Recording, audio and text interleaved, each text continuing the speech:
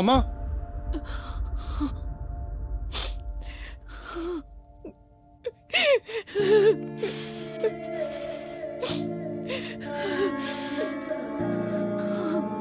నేను వచ్చే వరకు ఎందుకు ఆగలేదమ్మా? ఆ గడియల్లో ఖననం చేయకపోతే మీ నాన్న ఆత్మ ఎప్పటికీ శాంతించదంట. అందుకే అంత తొందరగా ఖననం చేయాల్సి వచ్చింది. నన్ను క్షమించు నాన్న. అమ్మా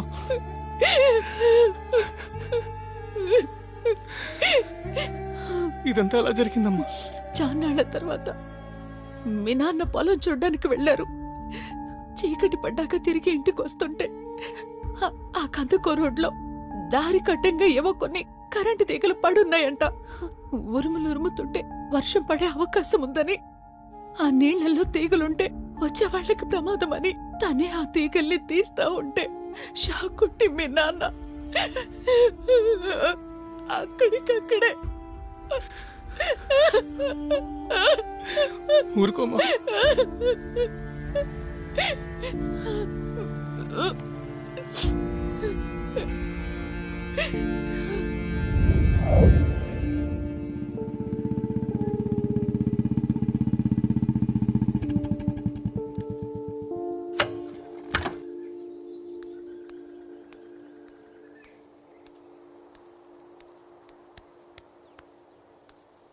సారీరా, నువ్వు రాకుండానే అన్నీ జరిగిపోయి.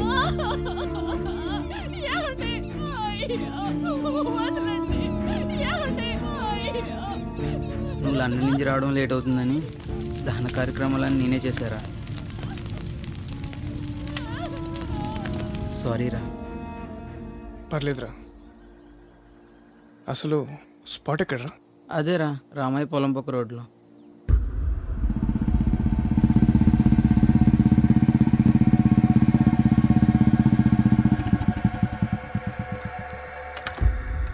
ఇక్కడికి తీసుకొచ్చావేంట్రా? ఆగ్రా చెప్తాను.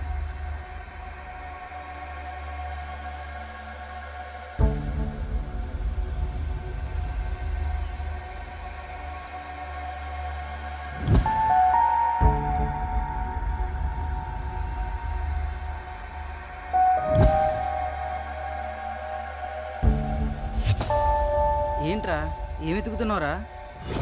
వెయిట్ రా, వెయిట్.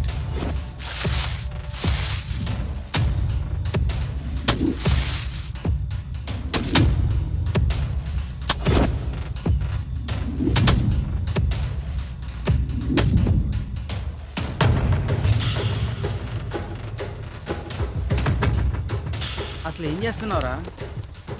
నువ్వు చెప్పిన స్పాట్ ఇదే కదరా?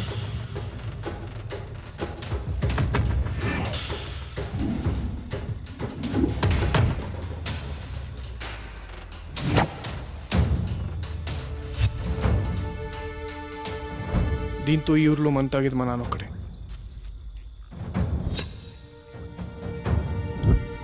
ఈ ఊర్లో ఈ బ్రాండ్ తాగేది మా నాన్న ఒక్కడే.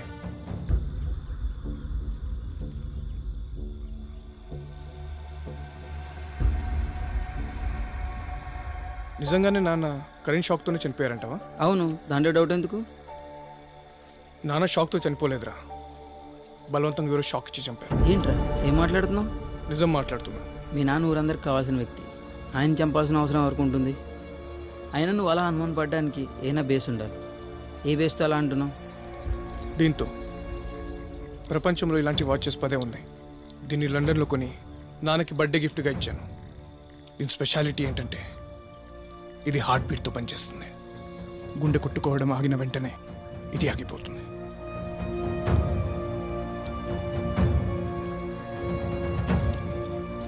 ఇది పోస్ట్ మార్టం రిపోర్ట్. దీంట్లో నాన్న రాత్రి 10:30కి చనిపోయినట్టుంది, కానీ నాన్న చనిపోయింది 9:30కి. దానికి వాచే సాక్ష్యం. ఈ వాచ్ హార్ట్ బీట్తో పనిచేస్తుందని ఎవరికి తెలీదు. అందుకే దీన్ని ఎవరు పట్టించుకోకుండా పక్కన పడేశారు. ఇకపోతే ఇంకో ప్రూఫ్. ఊర్లో చాలామందికి నాన్న లెఫ్ట్ లెగ్కి 6,000 ఉంటాయని తెలియదు. అది నడిచినప్పుడు కానీ పరిగెత్తినప్పుడు కానీ దాని ప్రింట్ భూమిపై పడదు. అది అతుక్కుపోయి చివరి వేలు పైనే ఉంటుంది. కానీ ఇక్కడ చూడు, నాన్నకి షాక్ కొట్టినప్పుడు, ఆ టైంలో బురదలో నుంచి బయటకు వస్తున్నప్పుడు 6వ వేలు స్పష్టంగా బురదలో పడ్డట్టు కనిపిస్తుంది. అంటే కావాలని నమ్మించడానికి ఇలా ప్లాన్ చేశారు. ఇకపోతే 3వ పాయింట్, కావాలని నాన్న 6వ వేలు ప్రింట్ ఇక్కడ కనబడేలా చేశారంటే మర్డర్ జరిగిన కూడా ఇక్కడ కాదు, సమ్వేర్ ఎక్కడో. ఇది ప్రీ ప్లాన్డ్ మర్డర్. లాగుతా, మొత్తం లాగుతా. పద.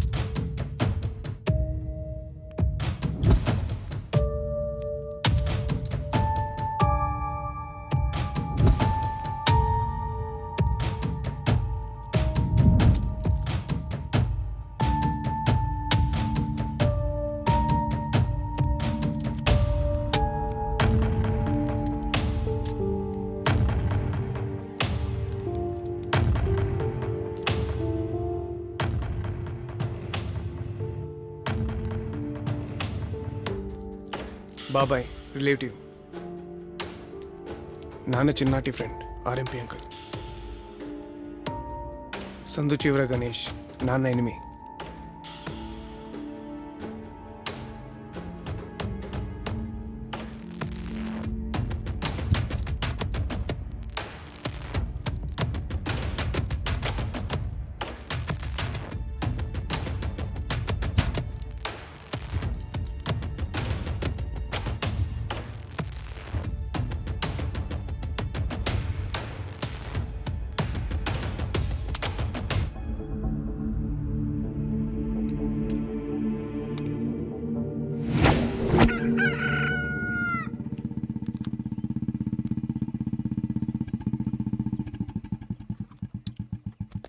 Hi uncle.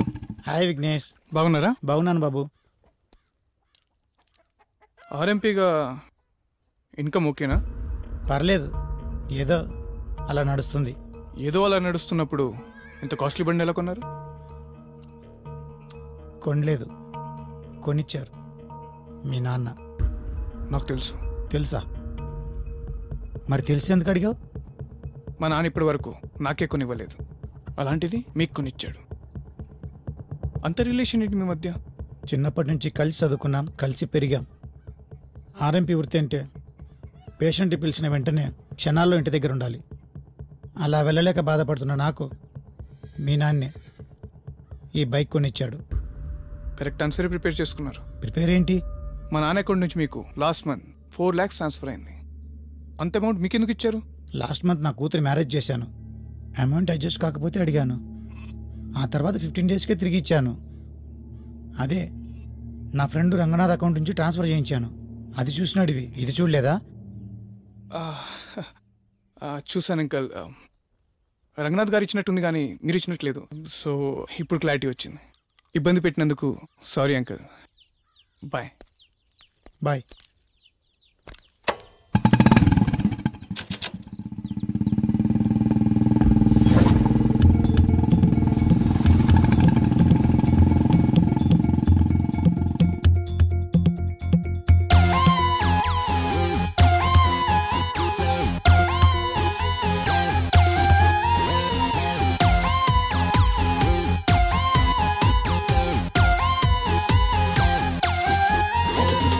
అలసట ఎరుగని అడుగు పయనం సెలవని అడగని మనసు మదనం రుజువును కప్పి కప్పిన మాయ తెరలను నిలువున చీల్చగా వెలుగు సమరం ఆగని క్షణం ఆపదు ఎప్పుడు కమ్మని నిసిని దాగదే నిజం అలలా ఎగిసే సంకల్పానికి అలసట ఎరుగని అడుగు పయనం సెలవని అడగని మనసు మదనం రుజువును కప్పిన మాయ తెరలను నిలువున చీల్చగా వెలుగు సమరం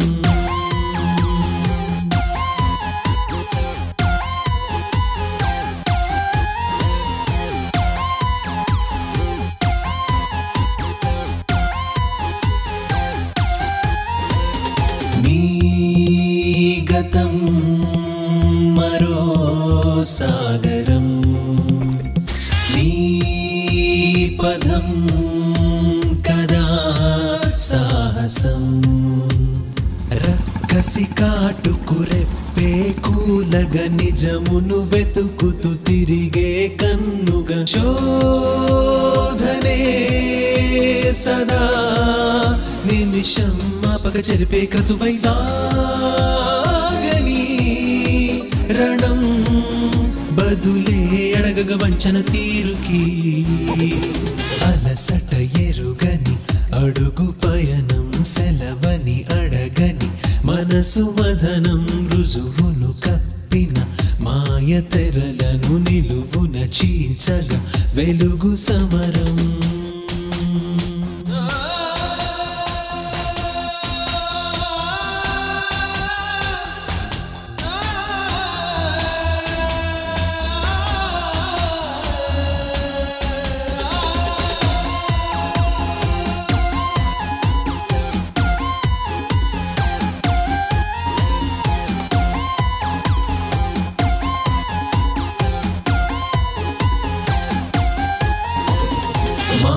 మారగా పదం ఆయుధం ఆగని విధై నీ స్వరం కర్కశము కలుపన్నిన వ్యూహము పిడికిలి దెబ్బకు కూల్చే సైన్యము నీవుగా పదా ఎవరేమన్నా ఖాతరు చేయక కాదుగా కథా గరణం కాదిది తేనని చెప్పగా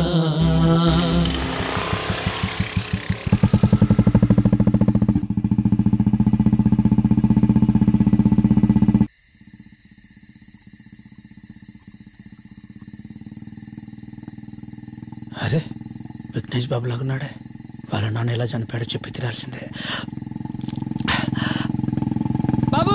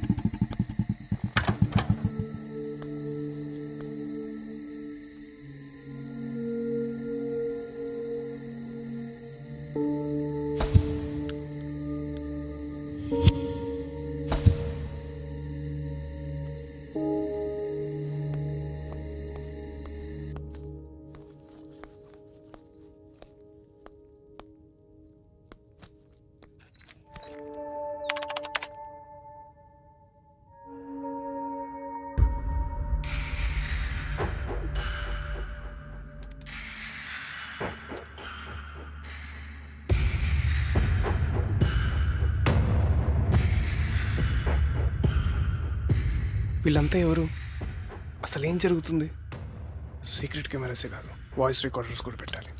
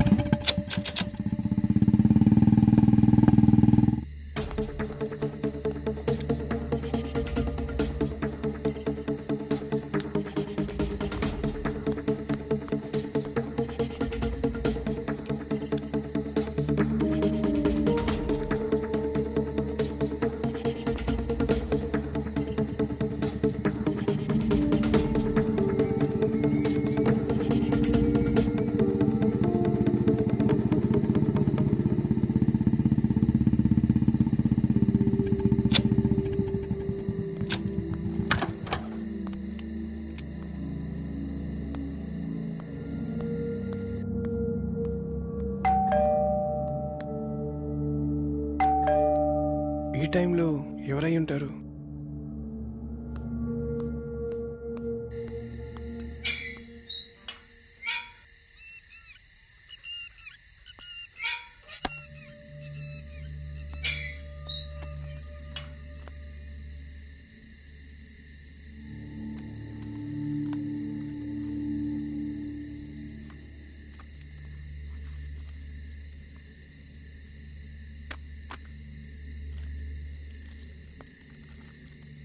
అనవసరంగా మీ నాన్న ఎలా చనిపోయాడని ఇన్వెస్టిగేట్ చేస్తున్నావు. దయచేసి దాన్ని ఆపే, లేకపోతే ప్రమాదంలో ఇరుక్కున్నావు.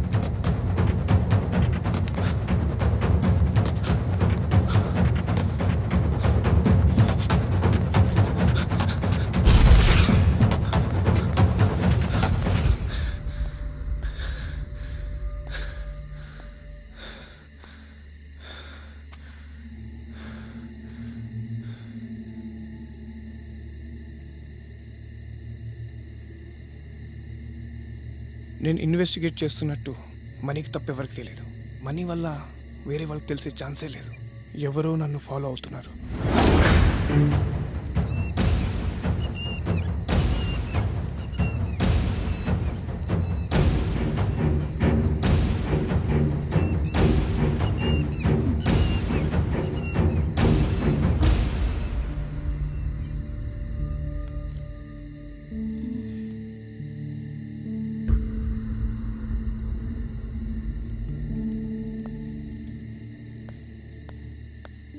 ఎలా ఇన్వెస్టిగేట్ చేసావో చూస్తాను. ఇదిగోరా ఈ పెగ్గి. ఎవరైనా చూస్తాడేమోరా. ఎవడు రాలేరా, నేను చూసుకుంటాను. అవునరా, రోజు రోజు సన్నగా అవుతున్నావు ఏంట్రా? ఏదైనా కొత్త పిట్ట తగులుకుందా ఏంటి? అవునరా. ఎవర్రా అది నాకు తెలియకుండా? అదేరా కాంతమ్మంటే. ఓ అదా? ఒరే ఇతనికి ఎయిడ్స్ వచ్చిందని ఊరంతా అనుకుంటున్నారు కదరా. వామ్మో, ఎయిడ్సా? ఇవాళ ఓ మంచి పని చేశాను లేరా. ఏంటో? ఎవరికి చెప్పొద్దు మరి. చెప్పండిలేరా. ఊళ్ళో ఇవాళ పుంజుకి స్పాట్ పెట్టా. అమ్ముకుంటే 7 వందలు వచ్చినాయి. అమ్మడి అమ్మ, నీ పని బాగుందిరా. ఒరే రాజుగా, నాకన్నా రిచ్చు ఎలారా? నేను కూడా నీలాగో మంచి పని చేసేలేరా. ఏంటో? ఎవరు చెప్పొద్దు మరి. ఎవరికి చెప్పలేరా. చీకటి పడ్డాక ఊళ్ళో గేదెల మందులో ఓ చిన్న గేదెలకు స్పాట్ పెట్టినా మార్కెట్కి వెళ్ళి అమ్ముకున్న 3000 వచ్చాయి. ఒరే నీ పనే బాగుందిరా. ఒరే రాజుగా, నీ పెళ్ళ అంబిలిస్తుందిరా. ఎందుకంట? నీ పుంజు ఇంకా ఇంటికి రాలేదంట. ఎతకాలేమో మరి. ఒరే లచ్చగా, ఏంట్రా? నీ పిల్లం వెళ్తాంది. ఎందుకంట? మీ గేదోడు ఇంకా ఇంటికి రాలేదంటరా, ఎతకాలంట. అంటే నా దూడనెత్తికెళ్ళి అమ్ముకుంది నువ్వేనన్నమాట. అంటే నా పుంజుని తిరిగి అమ్ముకుంది నువ్వే అన్నమాట.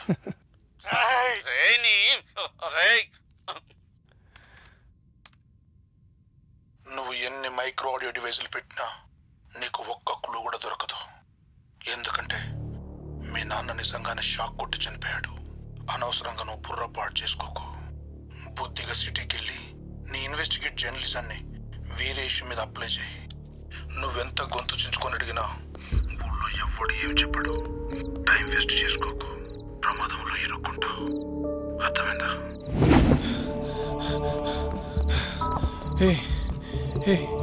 ఎవరు నువ్వు? ఆగు ఆగు ఆగు!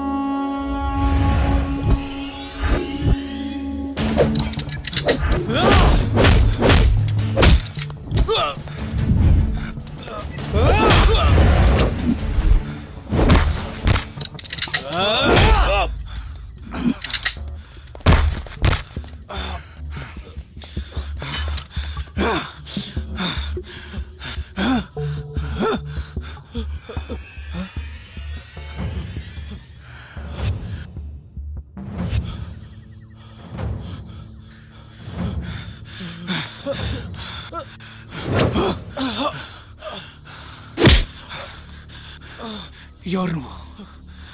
నన్నెందుకు చంపాలనుకుంటున్నావు?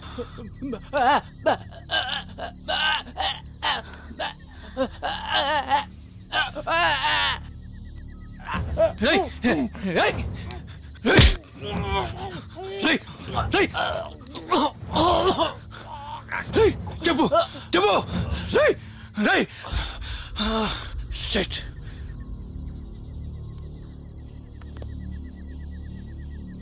అసలు వీడియో తెలుసుకుంటే వీడింట్లో వాళ్ళ ద్వారానే ఏమైనా క్లూ దొరకచ్చు.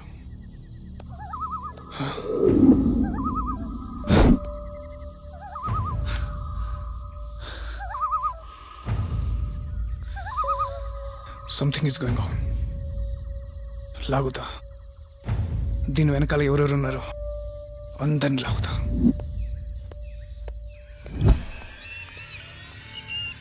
దీని వెనకాల ఎవ్వరున్నా నువ్వు లాగలేవు. నేను లాగనివ్వను.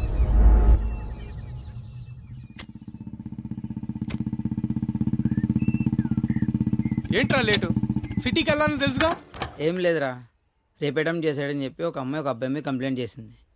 చేయలేదని వాడు, చేశాడని ఆ అమ్మాయి. ఇద్దరు కాన్ఫిడెంట్గా చెప్తున్నారా. మరేం చేసావు? ఎలాగైనా ఈ కేసుని సాల్వ్ చేయాలని ఫిక్స్ అయ్యాను. నాకు ఐడియా స్ట్రైక్ అయింది. వెంటనే అమ్మాయితో వాడు రేపు అటెంప్ట్ చేసేటప్పుడు ఇదే డ్రెస్తో ఉన్నావా అని అడిగాను. దాంతో అక్కడ ఉన్న వాళ్ళందరూ ఎందుకు అన్నారు. ఈ డ్రెస్ని ఫోరెన్సిక్ ల్యాబ్కి పంపిస్తాను. వాడు నిజంగా రేపు అటెంప్ట్ చేస్తుంటే వాడి ఫింగర్ ప్రింట్స్ ఈ డ్రెస్ మీద ఉంటాయని చెప్పాను. ఒకవేళ ఉన్నాయనుకో వాడు చాప్టర్ క్లోజ్ అన్నాను. అంతే, ఒక్కసారిగా వాడు నా కాలు మీద పడిపోయి క్షమించన్నా అన్నాడు. వెంటనే వాడిని పైకి లేపి 4 తన్ని పోలీసు వాళ్ళకి అప్పచెప్పారా. అందుకే లేట్ అయింది. ఒక్క నిమిషం రా. ఓకే అండి, వస్తున్నా. పిఎస్ నుంచి కాల్ వచ్చిందిరా, నేను మళ్ళీ కలుస్తాను. ఇదిగో నీ బైక్.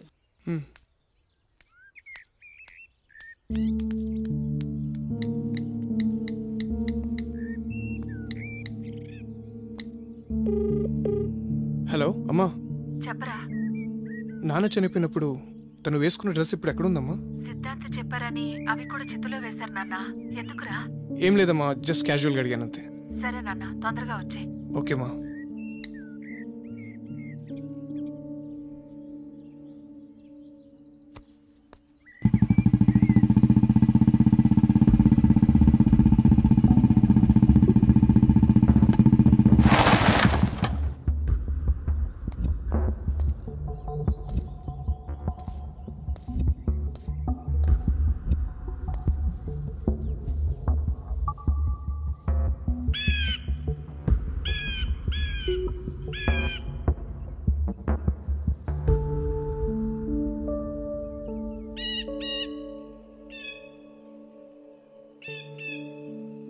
ఇది మా నాన్న షర్ట్ బటన్. ఊరంతా కరెంట్ షాక్తో చనిపోయాడని అంటున్నారు. నాకెందుకు డౌట్గా ఉంది. ఈ కేసుని చాలా డీప్గా ఇన్వెస్టిగేట్ చేస్తున్నాను. నాకు దొరికిన చిన్న క్లూ ఇది అంకల్. మీరు సిటీలోనే ఫేమస్ ప్యాథాలజిస్ట్ అంకల్.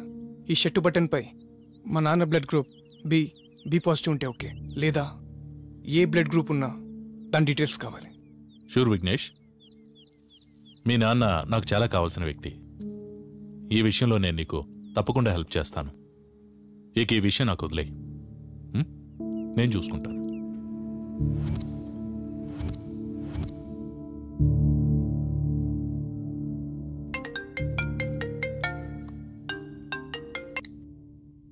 చెప్పండి అంకల్. ఇది మీ నాన్న బ్లడ్ గ్రూప్ కాదు, ఇదొక డిఫరెంట్ బ్లడ్ గ్రూప్. కోట్లల్లో ఒకరికుంటుంది. దీన్ని RH నల్ బ్లడ్ గ్రూప్ అంటారు. దీన్ని గోల్డెన్ బ్లడ్ గ్రూప్ అని కూడా అంటారు. ఈ బ్లడ్ గ్రూప్ ఉన్నవాళ్ళు లేడీస్ కనుకైతే సంతానం కలిగే అవకాశం చాలా తక్కువ. మరి అలాంటి రక్తం మీ నాన్న బటన్పై ఎందుకు ఉందనేది తెలుసుకోవాలంటే ముందు ఆ వ్యక్తిని ఫైండ్ అవుట్ చేయాలి. దగ్గరగా మీ ఊళ్ళో 1000 మంది దాకా జనాలున్నారు. అంతమందిలో ఈ బ్లడ్ గ్రూప్ ఉన్న వ్యక్తి ఎవరో తెలుసుకోవాలంటే కొంచెం కష్టమే. Don't worry Vignesh, I'm there for you. Anyway, but hope for the best. Okay uncle, let me try. ప్రభుత్వ ప్రకటన. చిన్నారెడ్డిగూడ గ్రామ ప్రజలకు PHC గంగవరం వారి విజ్ఞప్తి. మన గ్రామంలో ఎటువంటి విషజ్వరాలు ప్రబలకుండా ముందు జాగ్రత్తగా ప్రభుత్వం వారు రక్త పరీక్షలు నిర్వహించాలని ప్రకటన జారీ చేయడమైనది. కావున గ్రామంలో ఉన్న ప్రతి ఒక్కరూ తమ తమ రక్త నమూనాలను ఆశా వర్కర్లకు ఇచ్చి ప్రభుత్వానికి సహకరించాల్సిందిగా కోరుచున్నాము.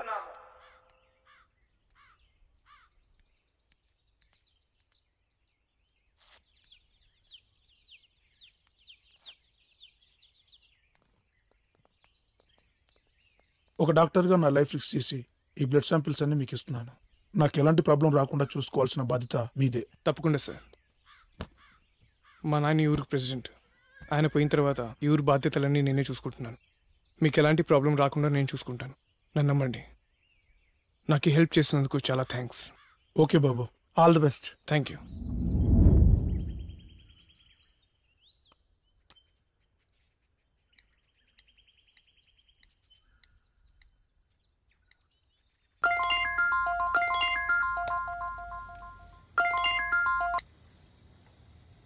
విఘ్నేష్ చెప్పు. ఊర్లో అందరివి బ్లడ్ శాంపిల్స్ తీసుకున్నాను. ఎక్కడికి తీసుకురమ్మంటారు? ఓ పని చేయి, డైరెక్ట్గా ల్యాబ్కు పంపించాయి. Okay uncle, పంపిస్తున్నా. ఓకే.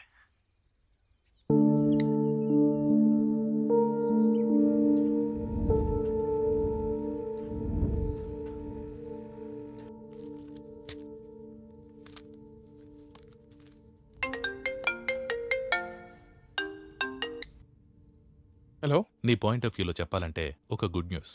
ఏంటి అంకల్? ఆ RH- బ్లడ్ గ్రూప్ ఉన్న వ్యక్తి పేరు తెలిసిందే. ఎవరిది అంకల్? పానుగంటి సుజాత అని ఒక అమ్మాయిది. Thank you uncle.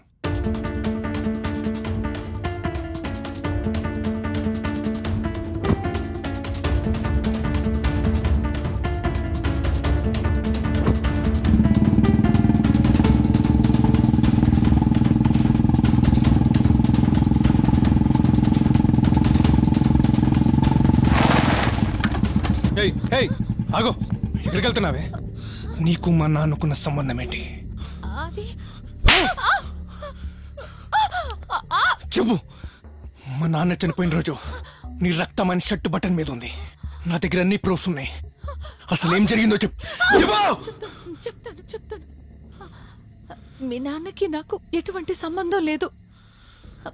అసలు ఆ రోజు ఏం జరిగిందంటే, మా ఆయన తాగొచ్చి, నీకింకా పిల్లలు పుట్టరు, నువ్వింటి నుంచి వెళ్ళిపో, లేకపోతే నిన్ను చంపేస్తానంటూ నా తల పగలగొట్టాడు.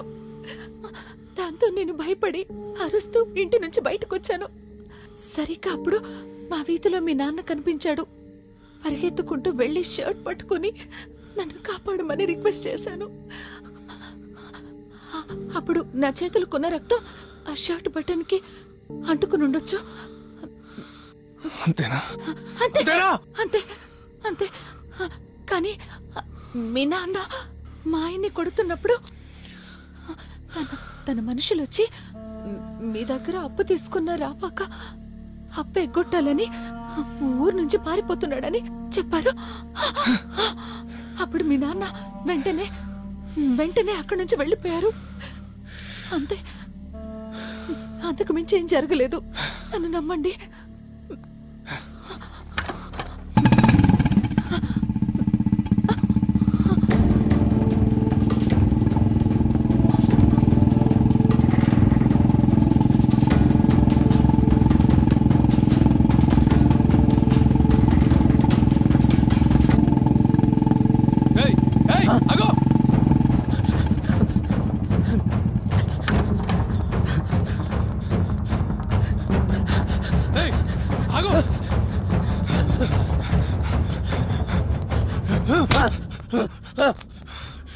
నాన్న ఎందుకు చెప్పావు?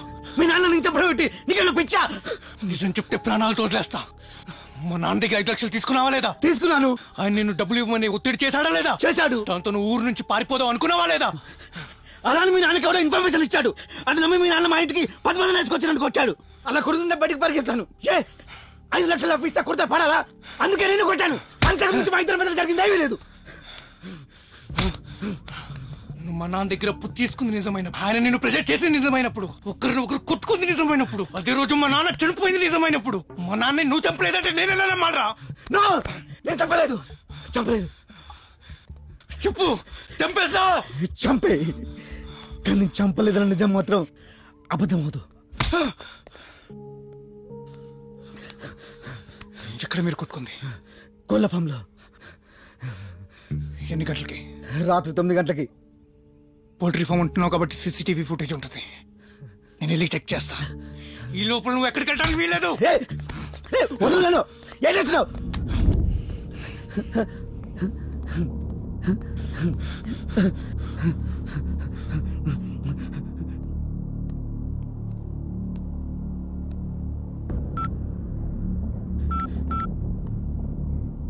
విఘ్నేష్ సీసీ ఫుటేజ్ చూడడానికి కోళ్ళ ఫామ్ వస్తున్నాడు. అంతా నీ చేతుల్లోనే ఉంది. మేనేజ్ చెయ్యి.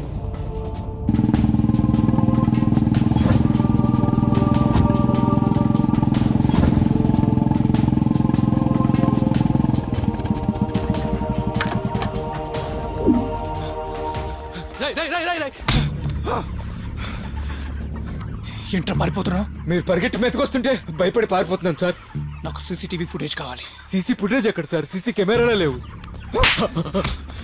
నేను ఇన్వెస్టిగేటివ్ జర్నలిస్ట్ రా, నాకు అన్ని తెలుసు. సీసీటీవీ ఫుటేజ్ చూపిస్తావా లేదా? అది police station తీసుకెళ్ళాలా? Sir sir sir sir వద్దు సార్, చెప్తాను సార్. బిల్డప్ కోసం డమ్మీ కెమెరా పెట్టాం సార్.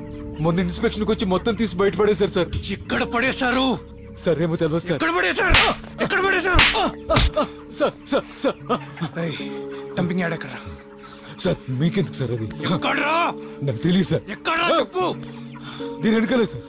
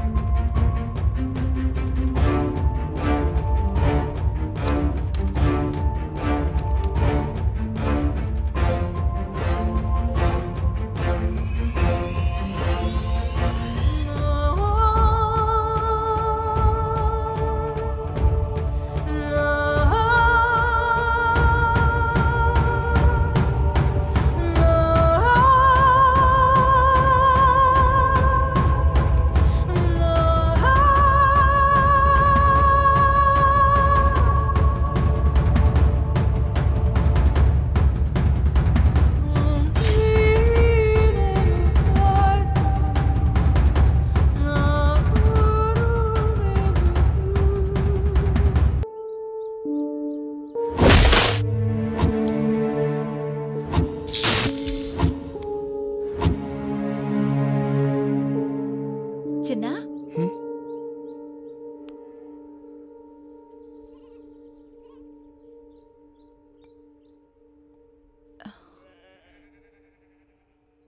ఏంట్రా అదోలా ఉన్నావు? ఏం లేదమ్మా, వేరే ఛానల్ వాళ్ళు ఎక్కువ ప్యాకేజ్ ఆఫర్ చేశారు, వెళ్ళాలా లేదా అని ఆలోచిస్తున్నా అంతే. దానికే చెమటలు పట్టేంతగా ఆలోచించాలా? నీకేదనిపిస్తే అది చెయ్యి, సరేనా? అమ్మా మళ్ళీ ఏమైందిరా? నేను 10th వరకు చదివింది హోలీ క్రాస్ స్కూల్లో, intermediate విజ్ఞాన్లో, engineering సిబిఐటీలో and mass communication in London. అంతే కదమ్మా? అవును, ఇప్పుడు అవన్నీ ఎందుకు? ఏం లేదమ్మా, ఇంటర్వ్యూ ఉందని చెప్పారు, సో జస్ట్ క్రాస్ చెక్ చేసుకుంటున్నా అంతే. టెన్షన్ పడు మాకు, సరేనా?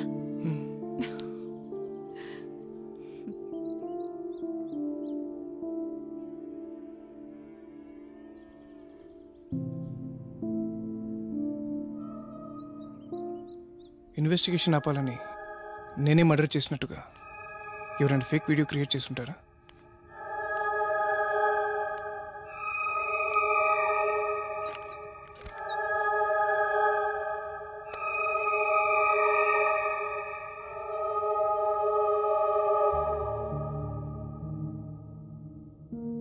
ఆ టైంలో చేతిలో మొబైల్ ఏంటి?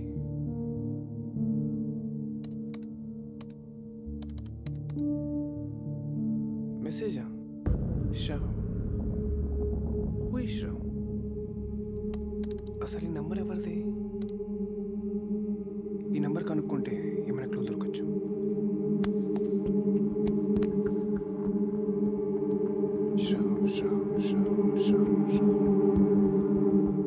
అసలు షావ్ అనే పేరు నా మొబైల్లో లేకపోవటం ఏంటి? మనీకి ఫోన్ చేద్దాం.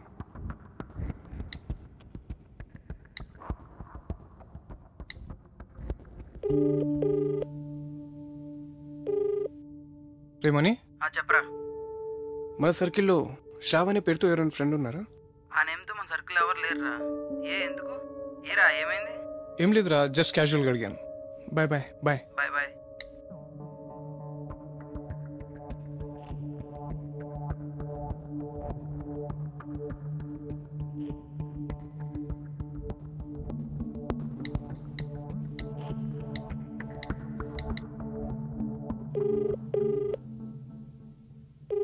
హలో హలో, ఈ నంబర్ శ్రావ్ గారిదా అండి? ఏమండి ఎంతమంది అని చేస్తారండి శ్రావణ్ అని? ఈ నెంబర్ నేను మొన్ననే తీసుకున్నానండి, దయచేసి ఇంకోసారి చేయకండి సార్. ఓ సారీ సార్. ఓకే అండి, థ్యాంక్ యూ.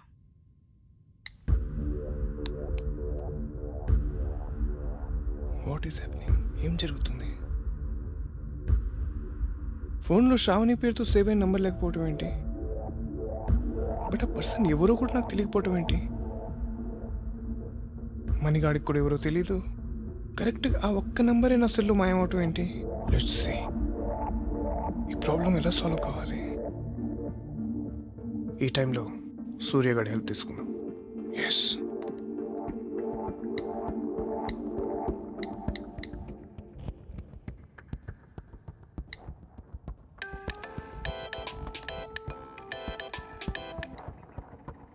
హాయ్ రా. ఏంట్రా సర్ప్రైజ్? చాలా రోజుల తర్వాత గుర్తొచ్చాను. సారీ రా, కొంచెం ఇంపార్టెంట్ వర్క్ మీద కాల్ చేశాను. ఏంట్రా అంత ఇంపార్టెంట్? చెప్పరా. ఏం లేదురా, నీకు ఒక అమ్మాయి నెంబర్ పంపాను. ఆ అమ్మాయి దాన్ని ఇప్పుడు వాడలేదు. 1 year బ్యాక్ ఈ నెంబర్ మీద ఉన్న ఆ అమ్మాయి అడ్రస్ పంపి. సరే తప్పకుండా, ఒక 10 minutesలో పంపిస్తాను. ఓకే ఓకే రా.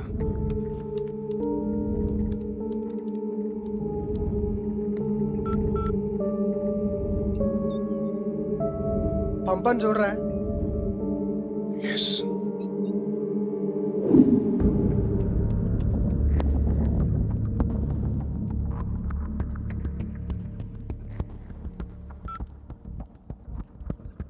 హాయ్. హాయ్.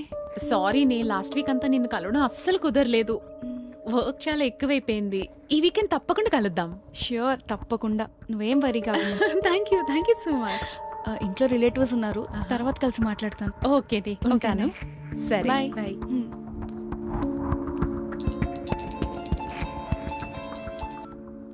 హలో, ఎవరు? నేను హరీష్ని మాట్లాడుతున్నాను. You not Harish, you Vignesh.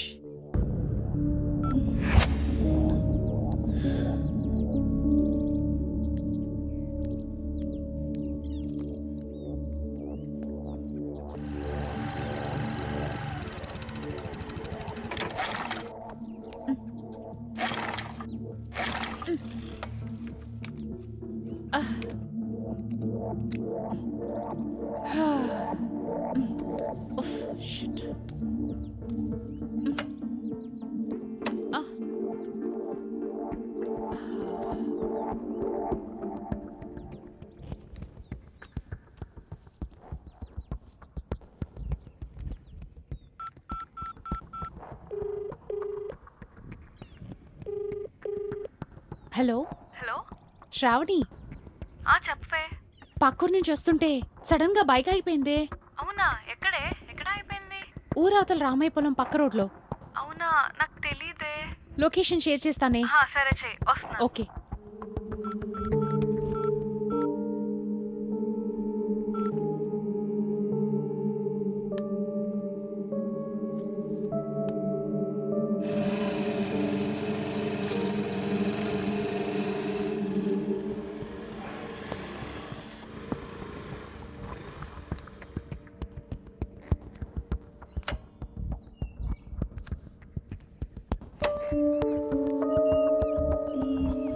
ఎక్కడిది?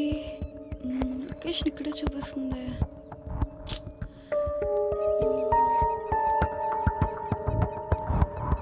గౌతమి, గౌతమి,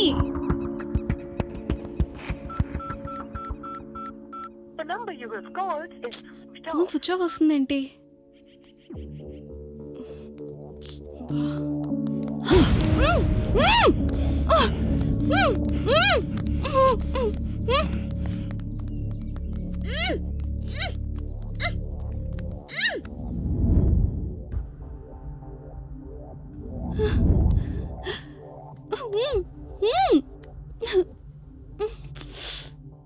తెర వెనుక చాలా పెద్ద కథ నడిపిస్తున్నావు. చంపేసిన నోరిపోవని అర్థమైంది. అందుకే నేను అనుభవిస్తూ Facebook, Twitter, YouTube, social media friends అందరినీ కూడా ఎంటర్టైన్ చేద్దామని ఫిక్స్ అయ్యాను. అందుకే ఈ వీడియో షూట్ కూడా అరేంజ్ చేశాను. ఇదేంటో తెలుసా? దీన్ని వేస్తే పూర్తిగా అన్కాన్షియస్ అవ్వవు, అలా అని మెలకువతో ఉండవు, మత్తుగా మూలుగుతూ కోఆపరేట్ చేస్తావు. చెప్పు, నీకు మా నాన్న చావుకున్న సంబంధం ఏంటి? ఎందుకు నన్ను ఇన్వెస్టిగేట్ చేయొద్దంటున్నావు? ఎందుకు బెదిరిస్తున్నావు? అది చెప్పు. ప్లీజ్ నన్ను వదిలే, నేను చెప్పలేను. నేను ఇలా కాదే నిన్ను. చెప్తాను. మరైతే చెప్పవే, ఎవరు నువ్వు? ఎందుకు నాకు ఎనిమి అయ్యావు? నేను ఎనిమిని కాదు, నీ లవర్ని. నువ్వు ముద్దుగా పిలుచుకొని నీ శ్రావ్ని. నువ్వు ఒక ఇన్వెస్టిగేట్ జర్నలిస్ట్వి, నేను ఫీల్డ్ రిపోర్టర్ని. అసలు ఏం జరిగిందంటే, మనమిద్దరం డీప్ లవ్లో ఉన్నాం.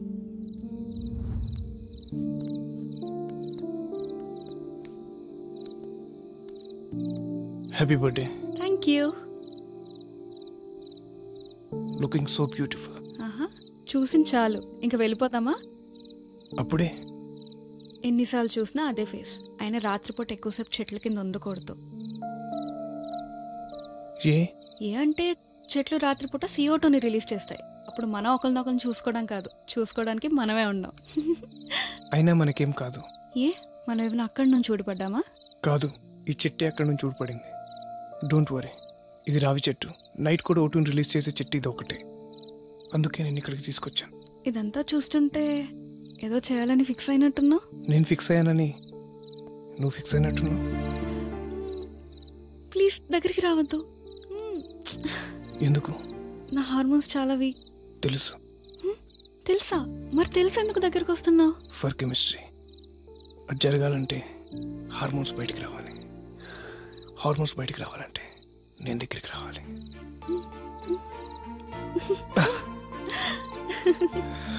హలో, నీకు తెలుసో లేదో నా కెమిస్ట్రీ నచ్చదు, అందుకే కంప్యూటర్స్ తీసుకో.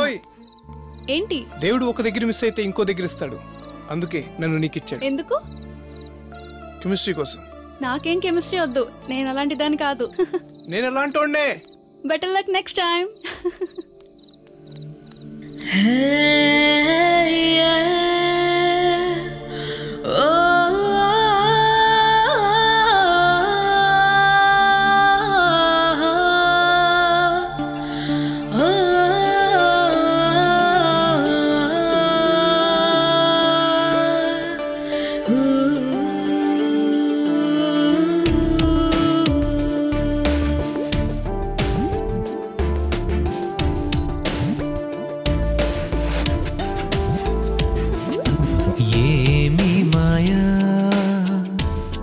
చేసావే ఏమి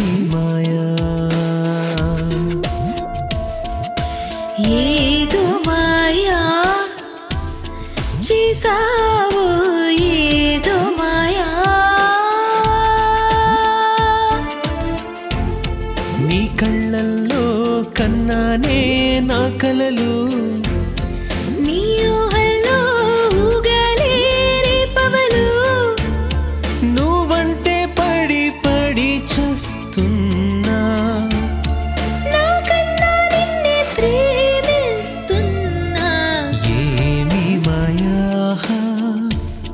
చేసావే ఏమి మాయా ఏదో మాయా చేసావో ఏదో మాయా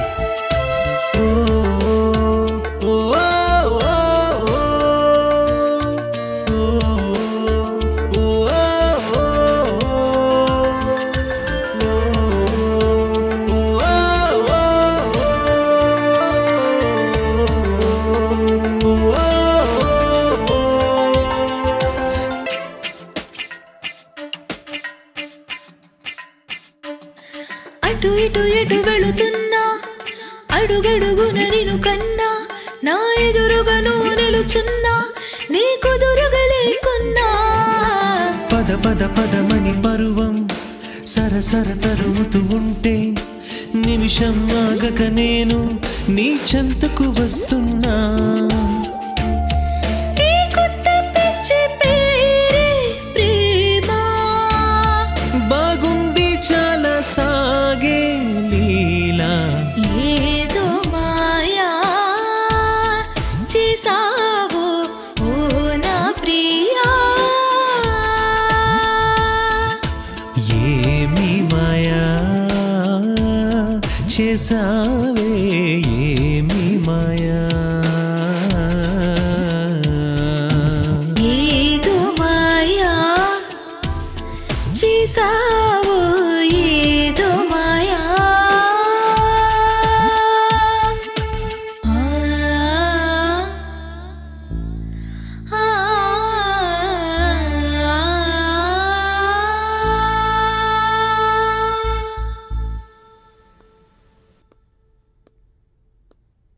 నానా నానా నానా ప్లీజ్ నానా చెప్పండి నానా చాలా టెన్షన్గా ఉంది.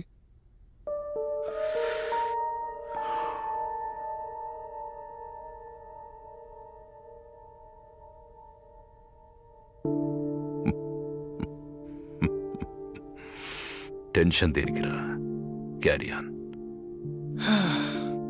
వావ్ నాన్న, మీరు ఇంత తొందరగా ఒప్పుకుంటారని అనుకోలేదు నాన్న.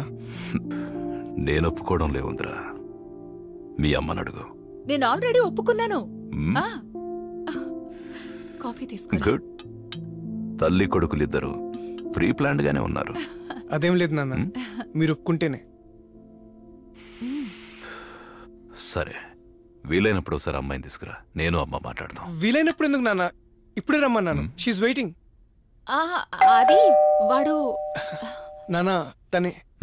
వెళ్ళు.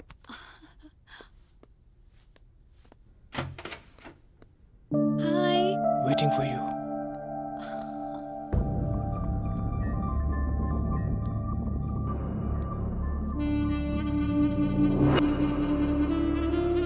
నమస్తే అండి. నమస్తే అమ్మా. అమ్మా శ్రావణి. అయ్యో చల్లగా ఉండమ్మా, బంగారు బొమ్మలా ఉన్నావు. రా కూర్చోమ్మా, ఇప్పుడే వస్తాను. నో ఇప్పుడే చెప్తాను, నోట్ చేసుకోండి. నమస్తే అంకుల్. God bless you.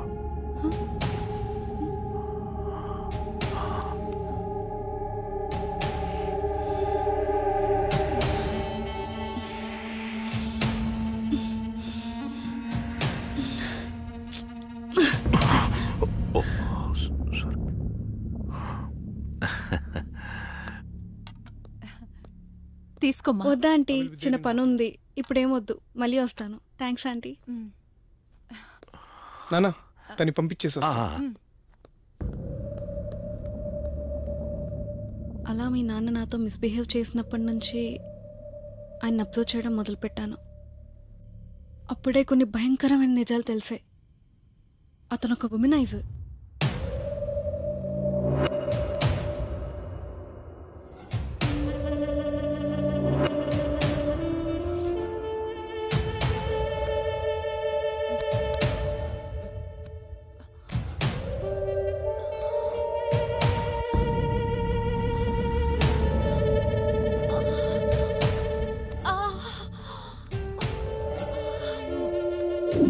ఎవరి భార్య అయినా సరే అందంగా కనబడితే చాలు, అనుభవించేదాకా వదలడు.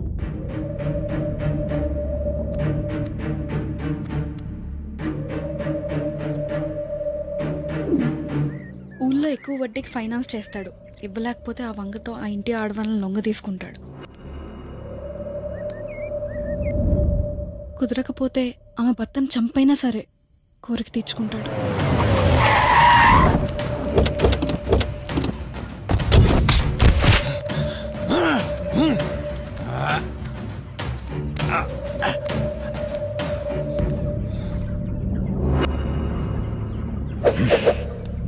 ఎవ్వరికి అనుమానం రాకుండా అడ్డొచ్చిన వాళ్ళని చంపేస్తాడు.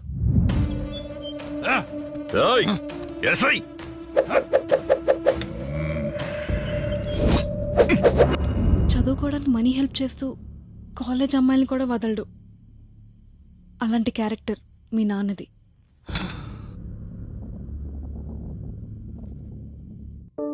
అలా ఒకరోజు స్కూల్లో ఆగస్ట్ 15 ఫ్లాగ్ హాయిస్టింగ్కి ఇన్వైట్ చేయడానికి మీ ఇంటికి వచ్చిన మధుమణి టీచర్పై మీ నాన్న కన్ను పడింది.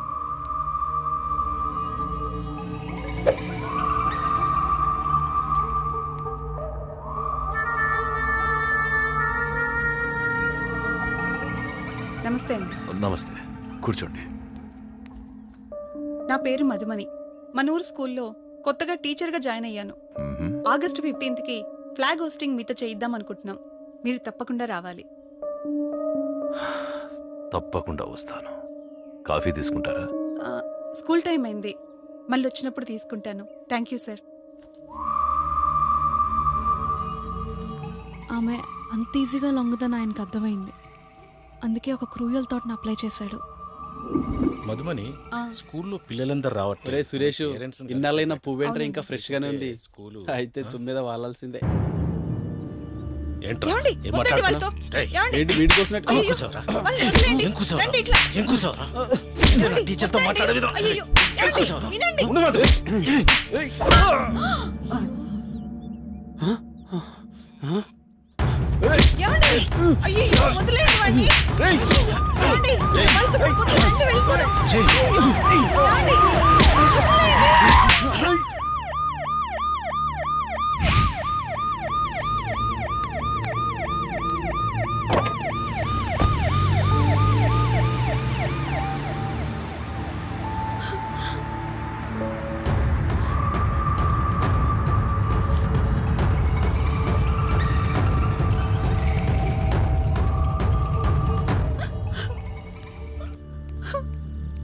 సార్, మా వారిని ఎలాగైనా మీరే కాపాడాలి.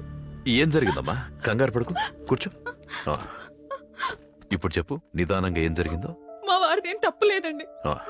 వాళ్ళే ముందు నన్ను కామెంట్ చేశారు. అడగడానికి వెళ్తే పెద్ద గొడవ అయింది. అనుకోకుండా తోసేశారు. వాడి తలకు పెద్ద గాయమైంది. నువ్వేం భయపడకు, నేను చూసుకుంటాను. ఏ పోలీస్ స్టేషన్ చెప్పు? 2 టౌన్ అండి. అంతే కదా, నేను మాట్లాడతా.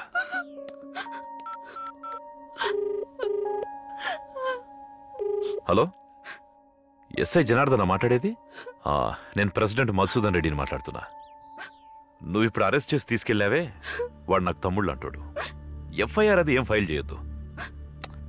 డబ్బు గురించి నువ్వు అసలేం ఆలోచించొద్దు. ఇప్పుడే పంపిస్తాను. సరే, ఓకేనా? ఇక్కడే ఉండి ఇప్పుడే వస్తా.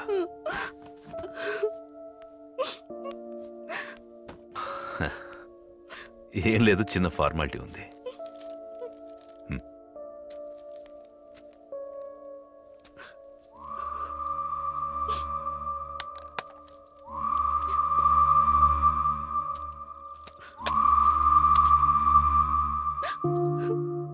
థ్యాంక్ యూ సో మచ్ అండి.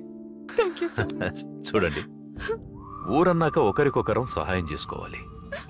ఈరోజు నీ అవసరాన్ని నేను తీర్చాను, అలాగే రేపు నా అవసరాన్ని నువ్వు తీర్చాలి. సరేనా? వెళ్ళరా.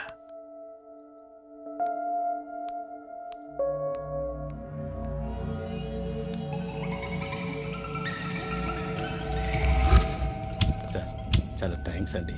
నన్ను మీరు పెద్ద ప్రాబ్లం నుండి బయటపడేశారు. మీ రుణం నేను తీర్చుకోలేంది సార్. ఎందుకు తీర్చుకోలేవు? చెప్పండి సార్, ఏం చేయమంటారో చెప్పండి సార్. ఒక్క రాత్రికి నీ భార్య నా దగ్గరికి పంపించు. సార్ ఏం మాట్లాడుతున్నారు సార్? నేను కరెక్ట్గానే మాట్లాడుతున్నాను, నువ్వు కరెక్ట్గానే వింటున్నావు. ఒక్క రాత్రి నీ భార్య. Sir మీకేమైంది sir? నీ భార్య మీద మనసు అయింది. ఏం కూర్చోవరా? నీ అంత చూస్తాను.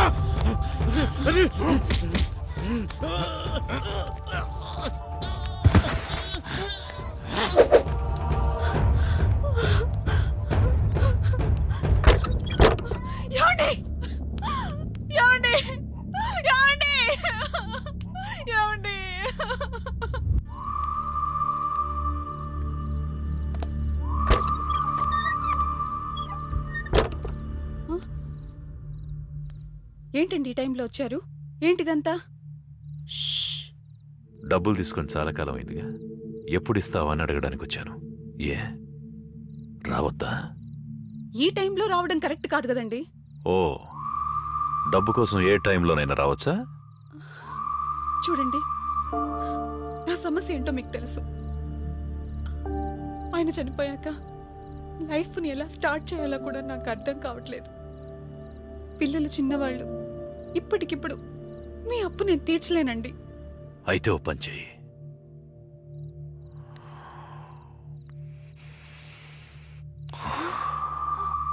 బాకీ తీర్చలేనప్పుడు నీ మీద మోసపడ్డ నా కోరిక తీర్చు. ఊరికి పెద్ద మనిషివని ఇంతవరకు నీకు మర్యాదిచ్చాను. ఎక్కువ మాట్లాడావంటే అందరినీ పిలిచి గోల చేస్తాను. పో బయటికి.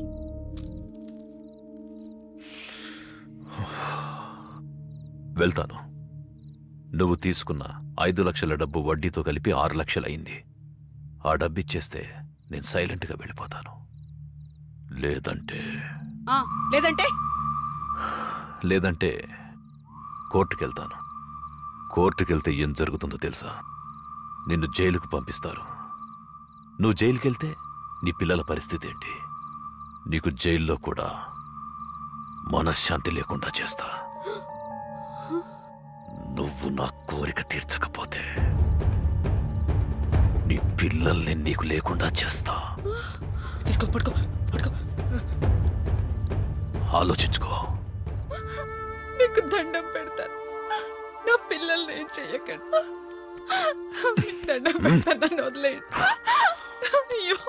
అలా ఆమెను సైకలాజికల్గా లొంగ తీసుకొని ఎప్పుడు మూడొస్తే అప్పుడు బలవంతంగా తన కోరిక తీర్చుకునేవాడు. ఇదంతా జరుగుతున్నప్పుడు ఆమె 2 మగపిల్లలు దుప్పటి కప్పుకొని మదర్తో జరిగిన కాన్వర్సేషన్ అంతా విన్నారు. ప్రాబ్లమ్స్ ఏమున్నా కలెక్టర్ గారికి చెప్తే సాల్వ్ చేస్తారన్న మాస్టర్ మాట వాళ్ళకి గుర్తొచ్చింది. ఆ పిల్లలు ఎవరికీ తెలియకుండా ఎంతో బాధతో కలెక్టర్కి లెటర్ రాయడం స్టార్ట్ చేశారు. గౌరవనీయులైన కలెక్టర్ గారికి రాయనిదేమనగా, సార్ నా పేరు శ్యామ్, నేను 5th స్టాండర్డ్ చదువుతున్నాను. మా ఊరి సర్పంచ్ పేరు మధుసూదన్. అతను అప్పించాడని ప్రతిరోజు మా అమ్మని అరెస్ట్ చేస్తున్నాడు సార్. లొంగి పొమ్మని బెదిరిస్తున్నాడు సార్. మా నాన్న ఈ మధ్య చనిపోయాడు సార్. మాకు ఎవరు లేరు సార్. మీరే ఎలాగైనా మమ్మల్ని కాపాడాలి సార్. అలా పేపర్ల మీద రాసి కలెక్టర్ గారి అడ్రస్ కోసం మాస్టర్ దగ్గరికి వెళ్తే అడ్రస్ ఎందుకని అడిగిన మాస్టర్కి అపశుభం తెలియని ఆ పిల్లలు జరిగిందంతా చెప్పారు. కానీ ఆ కన్నింగ్ టీచర్ కూడా మీ నాన్న మనిషి. వెంటనే మీ నాన్నకు ఫోన్ చేసి మొత్తం చెప్పేశాడు.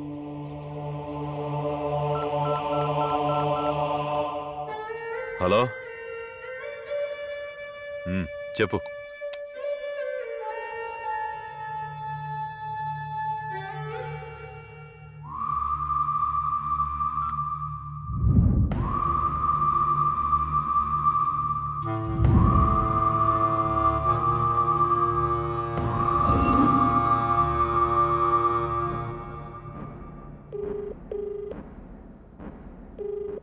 రే మళ్ళీ ఆ మధుమని పిల్లలిద్దరిని లేపాయి. ఒక చిన్న క్లూ కూడా దొరకొద్దు.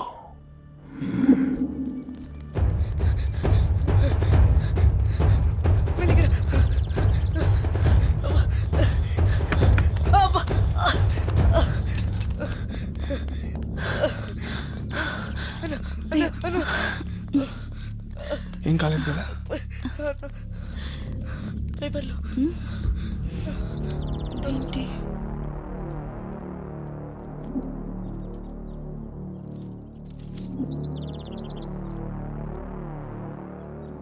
ఇదంతా నేనే మీ నాన్న గురించి కలెక్టర్ గారికి లెటర్ రాస్తున్నాను. మా అమ్మకి ఎక్కువ వడ్డీకి డబ్బులు ఇచ్చాడు. ఆ అంకుతో మా అమ్మని లొంగిపోమని హింసిస్తున్నాడు. ప్రతిరోజు రాత్రి మా ఇంటికి వచ్చి బెదిరిస్తున్నాడు. లేకపోతే అంత చూస్తా అంటున్నాడు. మా తమ్ముడిని నన్ను మా అమ్మని చంపేస్తాడని భయం వేస్తుంది. మీ నాన్న గురించి నీకు ఎలా చెప్పాలో తెలియక నేను సఫర్ అవుతున్న టైంలో యాక్సిడెంటల్గా నీకు మొత్తం తెలిసింది.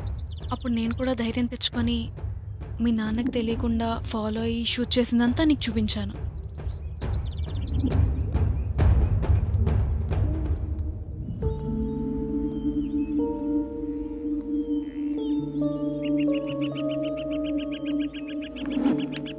అలా నీకు మీ నాన్న గురించి తెలిసిన తర్వాత ఎలా అతన్ని మార్చాలా అని నువ్వు సఫర్ అవుతున్న టైంలో ఎంబీబీఎస్ చదువుతున్న మీ రిలేటివ్ అమ్మాయి ఒకరోజు మీ ఇంటికి వచ్చింది. Hi aunty, it's been so long. So cute. Hi uncle. Hi. How are you? ఎలా ఉన్నావు? Fine uncle, thank you.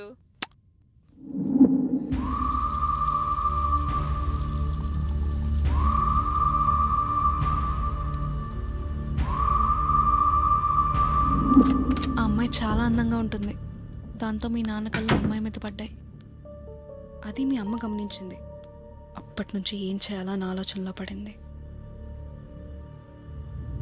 కరెక్ట్గా అదే వీక్లో ఒక రోజు రాత్రి మీ నాన్న మోసం చేసి బలవంతంగా లోపరుచుకున్న సుజాత ఇంటికి వెళ్ళాడు. మీ నాన్న బయటికి వెళ్ళాడని కన్ఫర్మ్ చేసుకున్న మీ అమ్మ ఆ ఎంబీబీఎస్ అమ్మాయిని సుధాకర్ నాయుడు సహాయంతో ఊరు దాటించాలని చూసింది.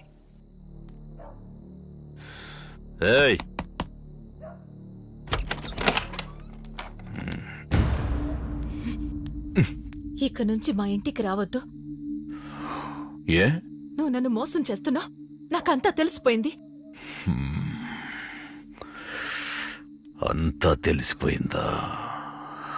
సో నా డబ్బు సంగతి ఏంటి? ఎప్పుడు ఇస్తావు? తిరిగిస్తాను. నా దగ్గర తీసుకున్న దాని సంగతి ఏంటి? తిరిగిస్తావా? దానికి వాల్యూ కట్టిస్తావా? మోసుకుని ఇక్కడి నుంచి వెళ్ళు, లేకపోతే పోలీస్ కంప్లైంట్ ఇస్తాను. వెళ్ళు. Get out.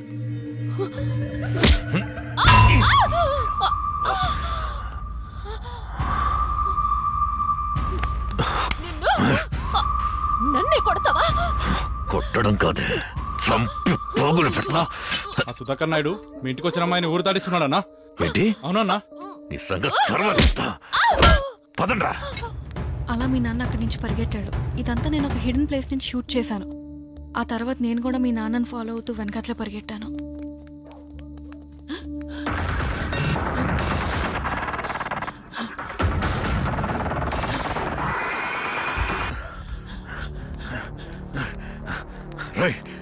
మీరు అటెలు చూడండి, పండి.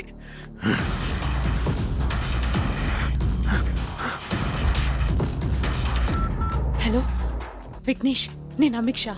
మీ నాన్న ఆయన మనుషులు నా వెంట పడుతున్నారు. I'm very scared. ప్లీజ్ నువ్వు ఎక్కడున్నావు? నేను ఎక్కడున్నానో నాకు తెలీదు. నా పక్కన అంకుల్ ఉన్నారు, మాట్లాడండి. ఒరే విఘ్నేష్ అంకుల్, నేను రా సుధాకర్ అంకుల్ని. చెప్పండి అంకుల్. మీ నాన్న ఈ అమ్మాయిని ఏదో ఒకటి చేసేదాకా వదిలేటట్లేడు రా. ఎలాగైనా ఈ అమ్మాయిని కాపాడాలి. అలాగే అంకుల్. నువ్వు ఎక్కడున్నావు? నేను పోల్ట్రీ ఫామ్ లో ఉన్నాను అంకుల్. మీరు ఎక్కడున్నారు? నేను గ్రామ పంచాయతీ విధిలో ఉన్నాను రా. వెంటనే మిక్షన్ తీసుకుని పోల్ట్రీ ఫామ్కి వచ్చాను అంకుల్. ఓకే.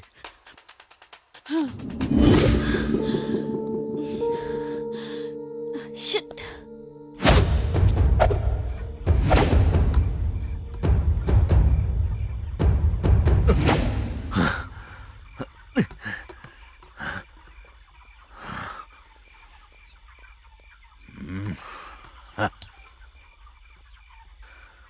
ఇక్కడికి వచ్చి దాక్కుంటే నా నుంచి తప్పించుకోగలం అనుకున్నారా?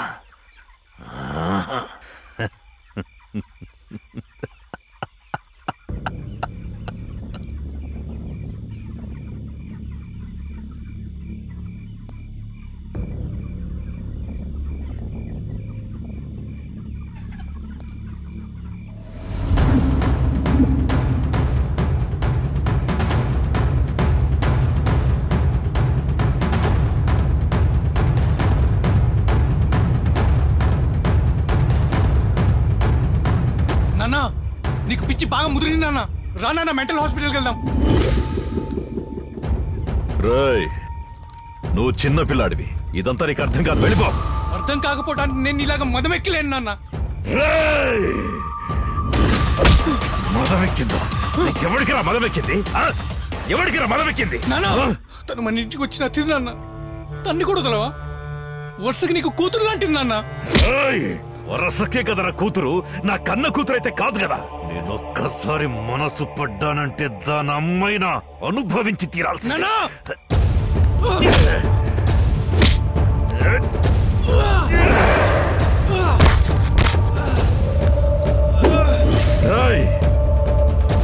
వీడిని చూసుకోండి రా. వద్దు నాన్న, వద్దు నాన్న, ప్లీజ్ నాన్న. నాన్న వద్దు నాన్న.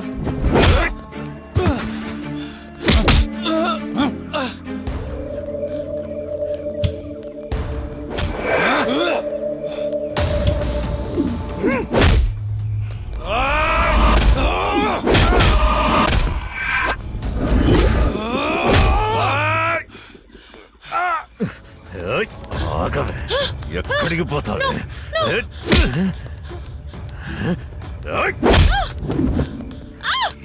ఎలాగైనా నన్ను అనుభవించాల్సింది.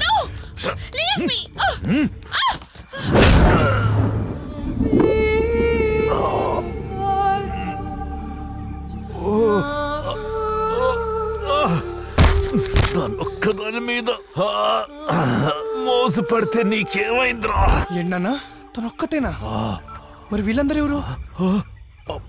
వీళ్ళందరికి అప్పులు ఇచ్చి వీళ్ళ చాతకాంతనాన్ని బ్లాక్మెయిల్ చేస్తూ ఒక్కరోజు ఒక్కరిని అనుభవిస్తున్నావు. 15 years పిల్లల నుంచి 50 years ఆంటీల వరకు ఎవరిని వదిలిపెట్టం లేదు. పాప మా మధుమని టీచర్ ఏం చేసింది? దేవత లాంటి తనని కూడా లొంగ తీసుకున్నావు.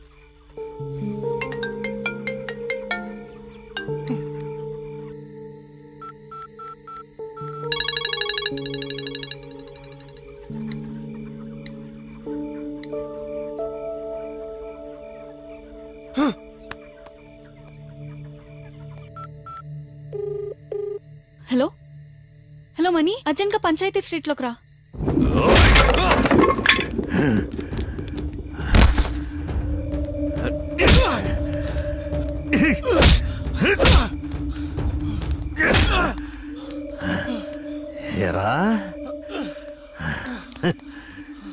ఎరా నువ్వు చెప్తే నేను ఆపాలా? ఇది నాకు పుట్టుకతో వచ్చిందిరా. నేను చచ్చాకే అది పోద్ది. నాకు పుట్టావని ఇప్పటి వరకు కోరుకున్నా. నా గురించి మొత్తం నీకు తెలిసిపోయింది.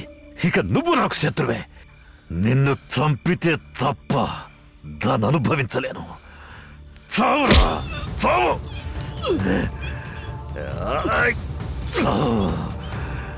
చావు నాకు కూడా చావు.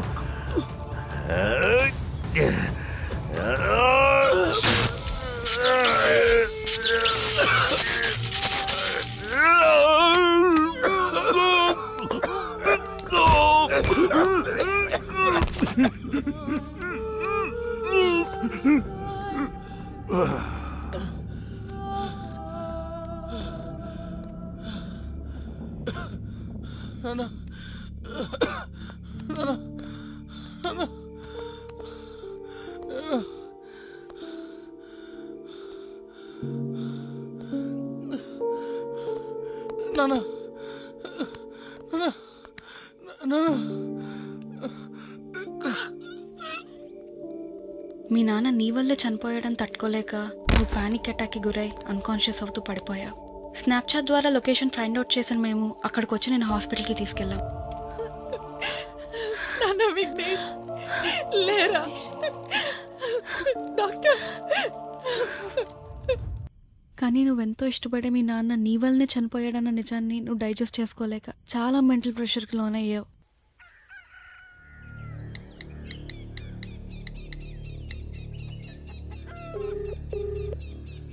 హలో మనీ, అమ్మ జాగ్రత్త.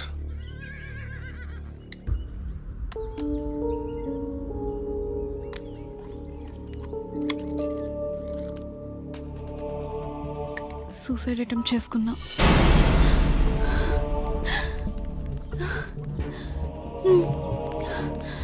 కానీ సూసైడ్ అటెంప్ట్ చేసుకునే ముందు అమ్మ జాగ్రత్త అని నువ్వు మనకి కాల్ చేసిన ఫోన్ కాలే మళ్ళీ నేను సేవ్ చేయడానికి మాకు హెల్ప్ అయింది. విఘ్నేష్, రే విఘ్నేష్, విఘ్నేష్, రే విఘ్నేష్ లేరా? విఘ్నేష్ లే, విఘ్నేష్, రే విఘ్నేష్, విఘ్నేష్ ఏంట్రది? రే విఘ్నేష్, హాస్పిటల్ తీసుకెళ్దాం. విఘ్నేష్, నాన్న విఘ్నేష్.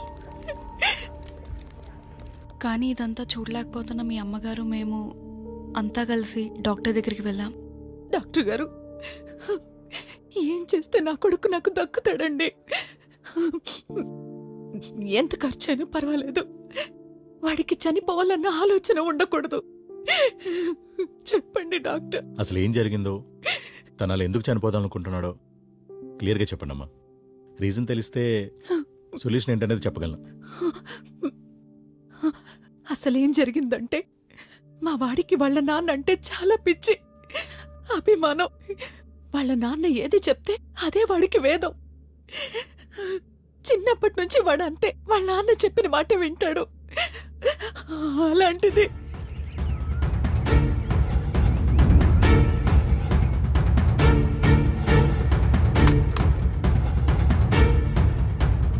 మీ నాన్న ఈ అమ్మాయిని ఏదో ఒకటి చేసేదాకా వదిలేటట్లేడు రా.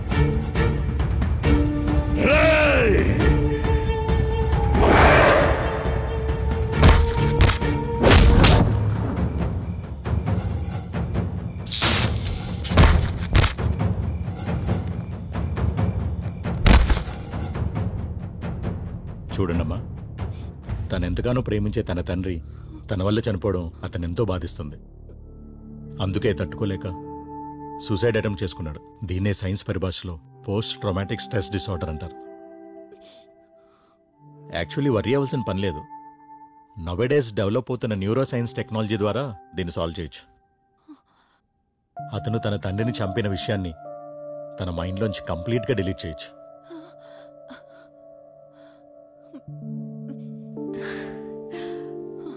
If you don't mind doctor, can we know how is this possible? Like ఆ పర్టికులర్ మూమెంట్ నే ఎలా డిలీట్ చేస్తారు? చూడండి, మనిషి మెదడులో ఇలా 100 బిలియన్స్ న్యూరాన్స్ ఉంటాయి. అంటే కొన్ని లక్షల న్యూరాన్ల సముదాయమే ఈ బ్రెయిన్. అలాంటి బ్రెయిన్లో ఉన్న న్యూరల్ టిష్యూస్ పైభాగాన్ని సెరెబ్రల్ కార్టెక్స్ అంటాం. ఇది జ్ఞాపక శక్తికి, అవగాహనకి, ధ్యాసకి, స్పృహకి కారణం. మనం మెలకువతో ఉన్నప్పుడు మన బ్రెయిన్ 10 నుంచి 23 వాట్ల పవర్ను జనరేట్ చేస్తుంది. అప్పుడప్పుడు ఆవలింతలు మన మెదడుకి ఆక్సిజన్ పంపి బ్రెయిన్ని కూల్ చేస్తాయి. మనల్ని ఇబ్బంది పెట్టే ఎవ్రీ స్ట్రెస్ మన బ్రెయిన్ సెల్స్ని, స్ట్రక్చర్ని, ఫంక్షన్ని మార్చేస్తుంది. అలాంటి మెదడులో ఒక మెమరీ ఎలా ఫామ్ అవుతుందంటే, మనం ఏదైనా సంఘటన చూసినప్పుడు కానీ లేదా మనమే ఆ సంఘటన చేసినప్పుడు కానీ ఆ పర్టికులర్ ఇన్సిడెంట్కి సంబంధించిన విజువల్ సిగ్నల్స్ లేదా నర్వ్ ఇంపల్స్ మెదడులో ఉండే న్యూరాన్లు వాటి మధ్య ఏర్పాటు చేసుకునే సినాప్టిక్ కనెక్షన్స్, వాటి ద్వారా, అంటే మీకు అర్థం అవ్వాలంటే బ్రిడ్జెస్ ద్వారా ట్రావెల్ అయ్యే న్యూరో ట్రాన్స్మిటర్ సహాయంతో ఒక న్యూరాన్ నుంచి ఇంకో న్యూరాన్కి ఆ సిగ్నల్స్ పాస్ అవుతూ అలా సమూహంగా ఏర్పడిన న్యూరాన్లలో చేరి ఒక మెమరీగా నిక్షిప్తమవుతాయి. ఒక న్యూరాన్ నుండి ఇంకొక న్యూరాన్కి బ్రిడ్జెస్ ద్వారా పాస్ అవుతూ పదిలంగా ఉండే మెమరీ బ్రిడ్జెస్ కూలిపడంతో విచ్ఛిన్నం అవుతుంది. అప్పుడు ఆ పర్టికులర్ ఇన్సిడెంట్కి సంబంధించిన మెమరీ అనేది డిలీట్ అవుతుంది. అలా మీ అబ్బాయిని ఏ విషయం అయితే ఎక్కువగా బాధిస్తుందో, ఏ విషయం అయితే తనని నిద్రపోకుండా చేస్తుందో, దానివల్ల అతని మెదడులో ఆ విషయానికి సంబంధించి ఎక్కువగా సినాప్టిక్ కనెక్షన్స్, న్యూరాన్స్ ఏర్పడతాయి. వాటన్నిటినీ న్యూరోసైన్స్ టెక్నాలజీ ద్వారా గుర్తించి మైక్రోగ్లయల్ సెల్స్ని పంపి ఆ సినాప్టిక్ కనెక్షన్స్ని డిస్ట్రాయ్ చేసి ఆ మెమరీని డిలీట్ అయ్యేలా చేస్తాం. బట్ ఇది జరగాలంటే ముందు మీ అబ్బాయి ఈ ప్రాసెస్కి లీగల్గా ఒప్పుకోవాలి. అతను ఒప్పుకుంటేనే మేం చేయగలం. అతన్ని మీరు ఒప్పించగలిగితే ఈ ప్రాబ్లంకి సొల్యూషన్ దొరికినట్టే. Thank you doctor. నా కొడుకును బ్రతికించుకోవడానికి ఒక చిన్న హోప్ ఇచ్చారు. వాడిని ఎలాగైనా బ్రతిమలాడి ఒప్పించుకుంటాను. ఉంటాం డాక్టర్. సరేనమ్మా, వెళ్ళండి. ఒప్పుకున్నా. నేను ఒప్పుకోను. నాన్నని మర్చిపోవటం జరిగితే అది నేను చచ్చాక నాన్నని ఈ చేతులతో చంపి ఆ విషయాన్ని మర్చిపోయి నేను బ్రతకాల. నన్ను చనిపోని వద్దమ్మా ప్లీజ్.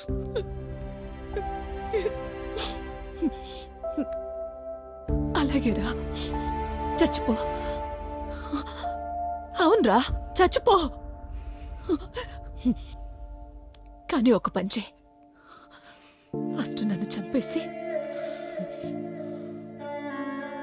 తర్వాత నువ్వు చచ్చిపో.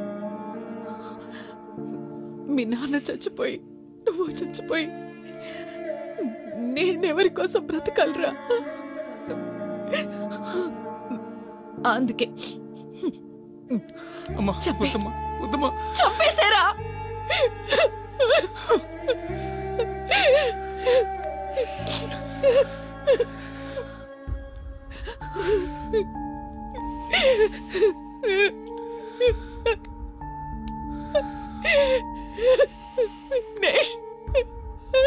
సరే అమ్మా, నీ ఇష్టం.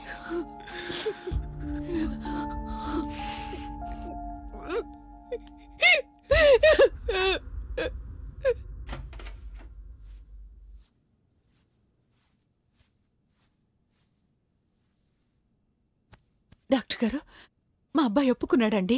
Good to hear. మొత్తానికి బాగానే ఒప్పించారే. I will start the process. అలాగే సార్. బట్ వన్ థింగ్, ఈ అమ్మాయి వల్లే అతనికి అతని ఫాదర్ బ్యాడ్ క్యారెక్టర్ గురించి పూర్తిగా తెలిసింది. దానివల్లే అతను ఇన్ఫ్లుయెన్స్ అయ్యి తన ఫాదర్ని చంపాడు. కాబట్టి ఫాదర్ని చంపిన ఒక్క విషయాన్ని మాత్రమే అతని మైండ్లోంచి డిలీట్ చేస్తే సరిపోదు. అలా చేస్తే ఫాదర్ చనిపోయిన విషయం తప్ప అమ్మాయి అతనికి ఫాదర్ గురించి చెప్పిన విషయాలన్నీ గుర్తొచ్చి అతను మళ్ళీ కన్ఫ్యూజ్ అయ్యే అవకాశం ఉంది. సో ఈ అమ్మాయి అతనికి పరిచయం దగ్గర నుంచి అతను తన తండ్రిని చంపేంత వరకు సేవ్ అయిన మెమరీని మొత్తం అతని మైండ్లోంచి డిలీట్ చేయాలి. ఇదే సొల్యూషన్. ఇది మీకు ఓకేనా?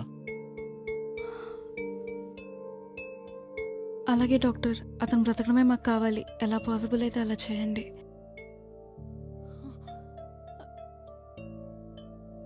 Okay, I will start the process. You may go now. Okay sir, పదండి. ఉంటాం డాక్టర్. మంచిదమ్మా. అలా ఆ బ్యాడ్ మెమరీని నీ మైండ్లో నుండి డిలీట్ చేయడానికి నువ్వు ఒప్పుకున్నావు. ట్రీట్మెంట్ స్టార్ట్ అయింది. ఆ తర్వాత కొన్నాళ్ళకి మళ్ళీ నీ కొత్తగా పరిచయం అవుదాం అనుకున్నాను. కానీ నేను విఘ్నేష్తో చాలాసేపు మాట్లాడి చూశాను. అంతా చెక్ చేశాను. వాడికి శ్రావణి పరిచయం అయిన దగ్గర నుంచి వాళ్ళ ఫాదర్ చనిపోయిన వరకు ఏ విషయం గుర్తులేదు. ఈ ఊరికి పట్టిన దరిద్రాన్ని లేకుండా చేశాడు. విఘ్నేష్ని కాపాడుకోవాల్సిన బాధ్యత మన మీద ఉంది. మనమంతా అతనితో నీకు స్ట్రోక్ వచ్చి హాస్పిటల్లో జాయిన్ అయిన టైంలో మీ నాన్నకి షాక్ కొట్టి చనిపోయాడని చెప్పి అతన్ని మామూలు మనిషిని చేద్దాం. ఏమంటారు? మెడికల్ మిరాకిల్ జరిగే ప్రమాదం ఉందని డాక్టర్ చెప్పారు.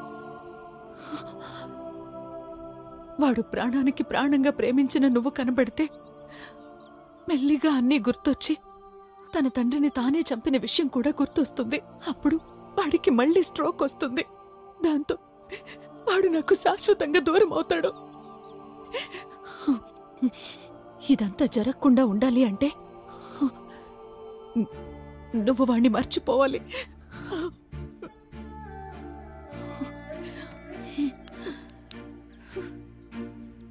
ఒప్పుకో తల్లి, నాకు నా కొడుకుని దక్కేలా చే.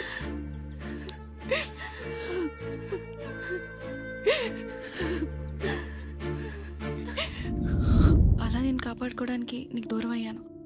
నేను నీకు పరిచయం దగ్గర నుంచి నువ్వు మీ నాన్నని చంపేంత వరకు గడిచిన కాలం అంతా నీకు గుర్తుకు రాకుండా నువ్వు మా అందరి మధ్య హ్యాపీగా బ్రతకాలని మేమంతా కోరుకున్నాం. ఊరంతా ఒకే మాట మీద ఉన్నాం, నేను బ్రతికించుకోవాలన్న ఒకే ఒక్క ఆశ. అందుకే నీకు డౌట్ వచ్చి నువ్వు ఇన్వెస్టిగేషన్ స్టార్ట్ చేసినప్పుడు ఎలాగైనా ఆ ఇన్వెస్టిగేషన్ ఆపాలని ఇదిగో ఇన్ని ప్రయత్నాలు చేశాం. నీ మీద అటాక్ చేస్తే నువ్వు భయపడి ఇన్వెస్టిగేషన్ ఆపుతావని, ఇది వేరే వాళ్ళ పని అయి ఉంటుందని నీకు అనిపించి నీ మీద నీకు అస్సలు డౌట్ రాకుండా ఉండాలని ఇదంతా చేశాం. కేవలం నీకు ఆ మెమరీ గుర్తు రాకుండా నేను కాపాడుకోవాలని ఇదంతా చేశాం. కానీ నేను నీకు ఇలా దొరుకుతానని అసలు ఎక్స్పెక్ట్ చేయలేదు. ఆల్రెడీ మీ నాన్నని చంపి ఒక తప్పు చేసావు. మళ్ళీ ఈ ఎమోషన్లో నన్ను కూడా చంపి ఇంకో తప్పు చేయకూడదనే జరిగిందంతా నీకు చెప్తున్నాను. I'm really sorry.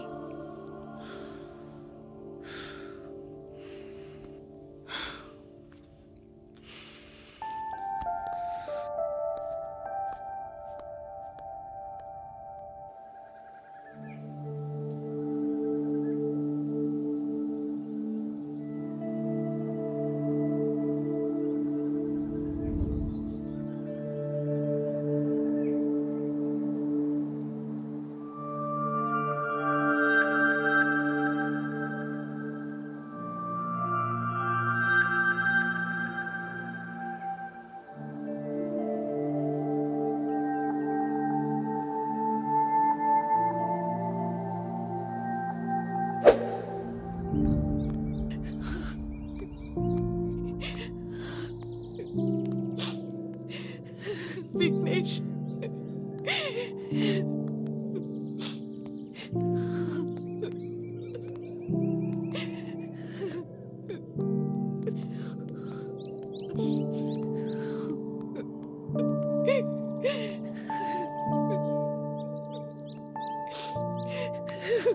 సారీ బాబాయ్, మిమ్మల్ని చాలా ఇబ్బంది పెట్టాను. ఓకేరా, కావాలని చేయకపోయినా తప్పునొప్పుకుంటూ లొంగిపోతున్నావు. నాకు తెలుసు నువ్వు త్వరగా తిరిగి వస్తావు. I'm proud of యూరా. అమ్మ జాగ్రత్త బాబాయ్, నేను వెళ్ళొస్తాను.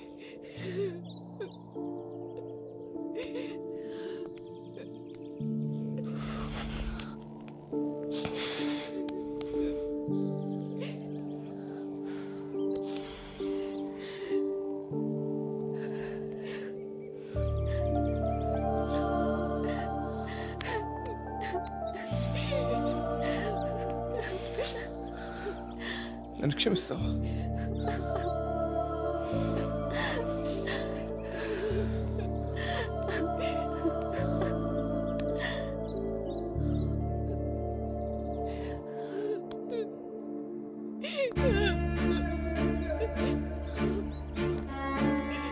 విఘ్నేష్,